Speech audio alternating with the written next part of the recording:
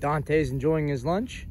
And then here comes Riggs to move his feet. So now this is going to be interesting. Horse people know you kind of watch the herd dynamics. As you see, Dante's kind of mean and went after Bugsy.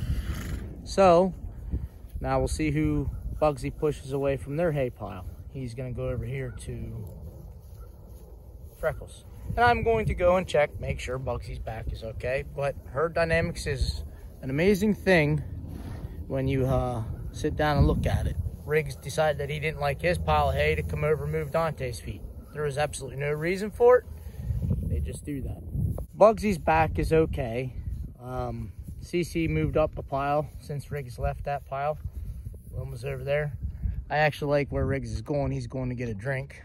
But again, just sit down and watch herd dynamics. Sometimes it's fascinating.